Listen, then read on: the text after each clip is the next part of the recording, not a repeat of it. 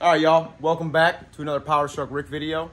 Today we are working, I don't know if I'm filming it right now, but we're working on the 2012 F-250, the red truck. We are doing some Bilstein 5100 shocks for it. All four, front and the rear.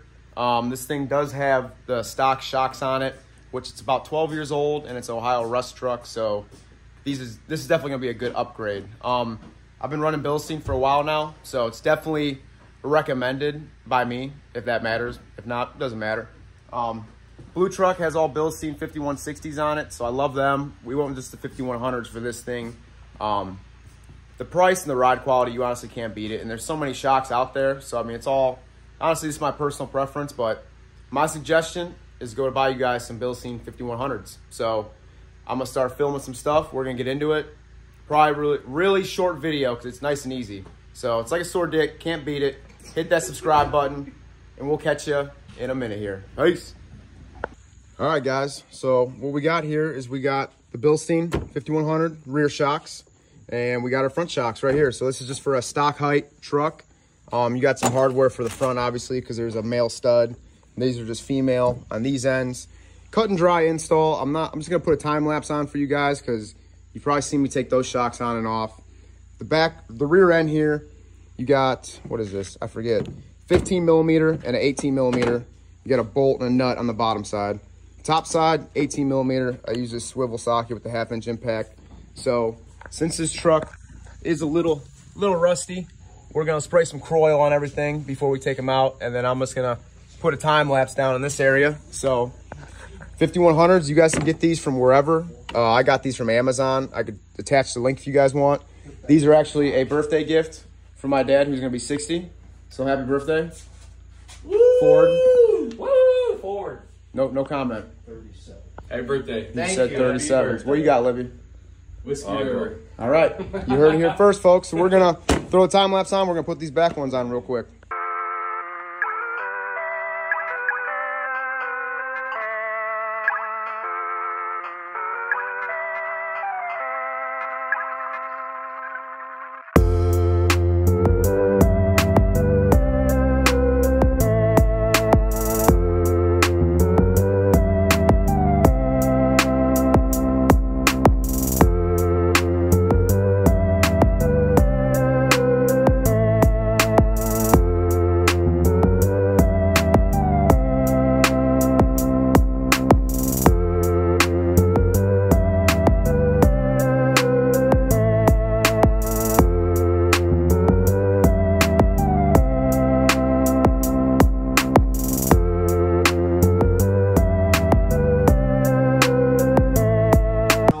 All right, guys, so here's the old rear shocks, nice and rusty.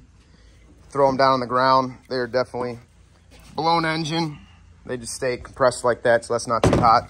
But here's the front ones. We're gonna slap them on, but the rear, I just did a little time lapse. I mean, you guys know it's cut and dry. This one right here, I forgot to cut the banding off, so I was having to muscle it up. But this one, the trick, if you can see on the camera, just leave the banding on, get everything started, and cut the banding, and you're good to go. But look at them bad boys, man. They look good. So now we're gonna do the front. A couple different sockets. You can get in here without taking the wheel off, obviously, but, well, yeah, actually, I might just leave the wheel on. It's actually not that bad. I'm probably just gonna turn the tire. I was gonna take the wheel off, but you can get them without it, so. I believe that's a, what is that, 16 at the bottom? Or no, that's 18, I believe. I'll get you guys the size here in a minute, but we're gonna crank that top one off too, so, yep. All right, guys, so the bottom, we got 18 millimeter down here. It's got that wing nut on the back, so you don't need to hold anything with it. Top is a 21 milli, so it's gonna zip these rusty bad boys out. I just turn the tire like this. You don't have to take the tire off, so just get in there a little easier.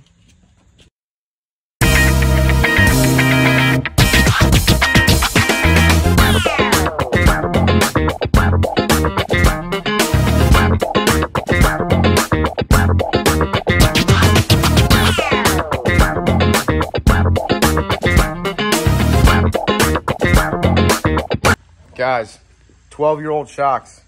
Rusty. For whatever reason, this top one, man, look how long that damn stud is. The top one definitely wants to give me a hard time. If you see my time lapse, I got the long ratchet out. It is a 21 millimeter, and you got to hold a wrench in the bottom and then the socket on the top. I was able to get in through the top to tighten it up with a long extension, but new Bilsteins are 19 millimeter, and then obviously you retain the factory 18 millimeter down there. But man, very nice shocks.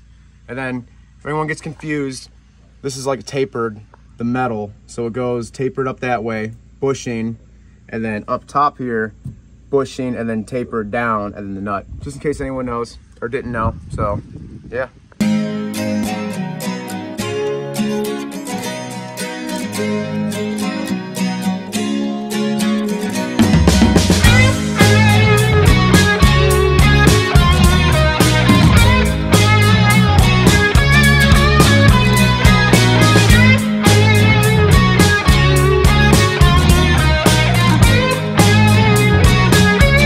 All right, guys, a little tool pile right here. You know how it is. We're gonna clean all the tools when we're done.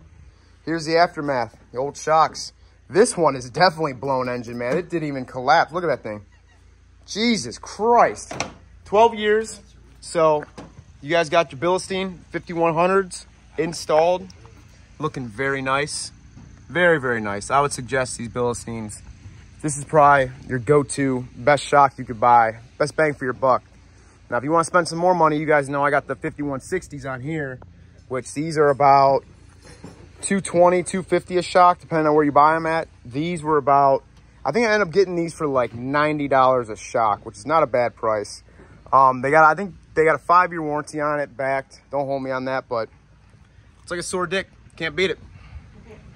Oh, before I forget, we did end up using extensions and a swivel to get in through here with the 21 for the old one to come out, and the new one's a 19. So just so you guys know about that, and then 18 on the bottom, obviously, with that cage nut or wing nut, whatever it's called.